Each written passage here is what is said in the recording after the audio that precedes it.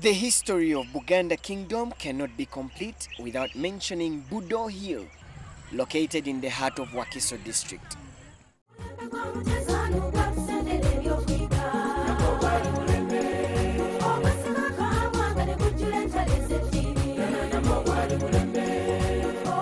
At the peak of this royal hill lies Nagalabi Coronation Grounds, one of the key significant cultural sites to the kingdom.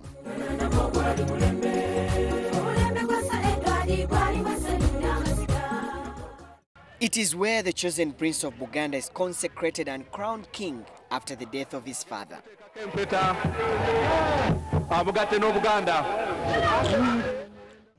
To better understand why this site is considered as a backbone of the kingdom, we met Prince John Baptist Serwanja and his young brother Prince Lawrence Chimbowa. Prince Serwanja, also referred to by title as the Semanove, was one of the cultural leaders who carried out ceremonies on the Kabaka Ronald Muwenda Mutebi during his coronation back in 1993.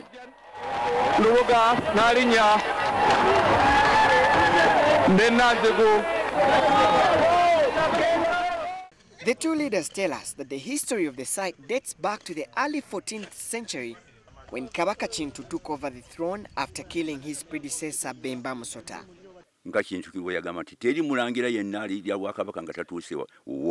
Kabaka Chintu ordered that no prince would be crowned king without going through the cultural norms and practices on this hill.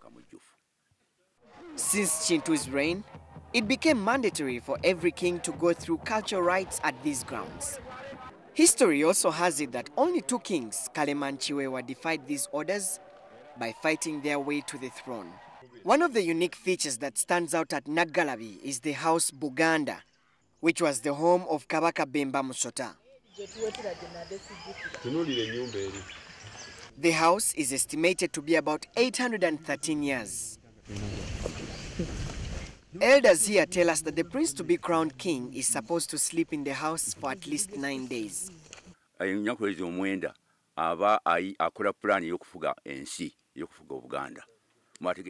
the 9 days, the Kabaka makes a master plan on how to steer the kingdom.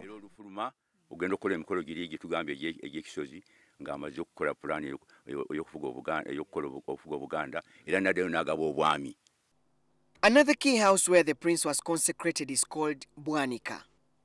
Here, the prince was spiritually empowered with rituals by the Nalinya of Nagalabi. When he comes in the house Bwanika, he is bathed by a princess and then ushered into the house where his father consecrated. Mu nnyumba eyo n'atusangamu abambejja ababeeramu nange naalinnya kwambeera n'abambejja abalala ne tumwaniriza bulungi ne tumukolako emikolo.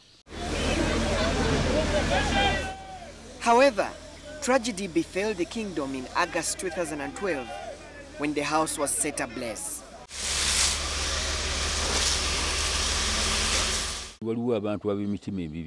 Some people who don't like culture are the ones who destroy the sites.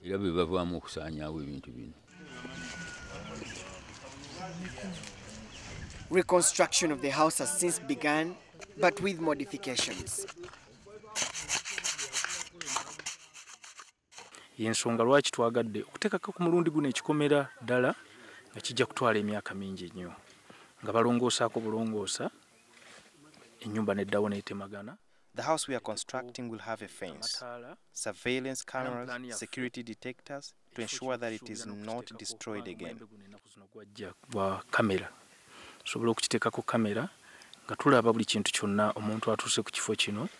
Once the prince concluded with the ceremonies in the two houses, he headed directly to the place where he's finally crowned king.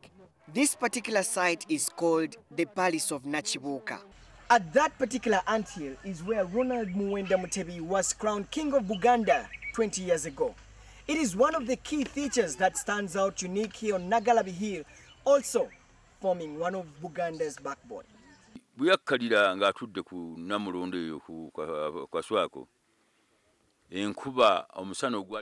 Mutebi sat on the anthill, it only rained where he was. As we continued with our tour around Nagalabi, we noticed a very large tree. We could not help but take a minute off to gaze in awe.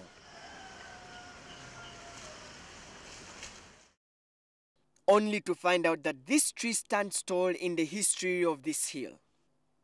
It is called Mboneredde, translated as I am sorry.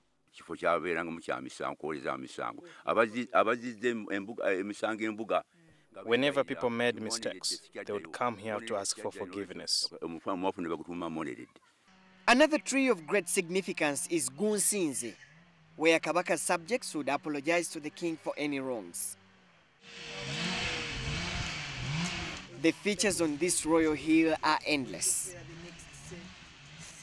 However, many of these features are in a sorry state, many of them lying in limbo. What used to be a grass-thatched Buganda house now lies with shutters.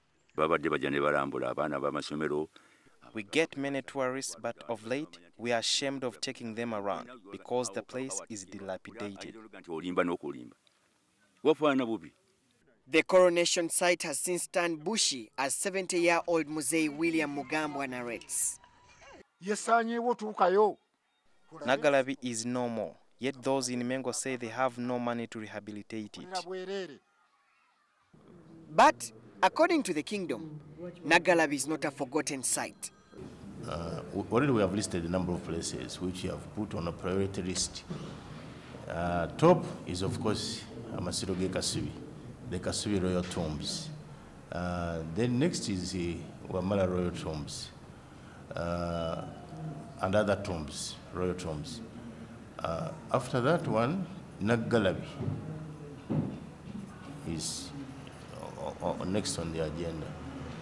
The kingdom also wants to turn Nagalabi into a tourism center, since it holds one of Buganda's heritage.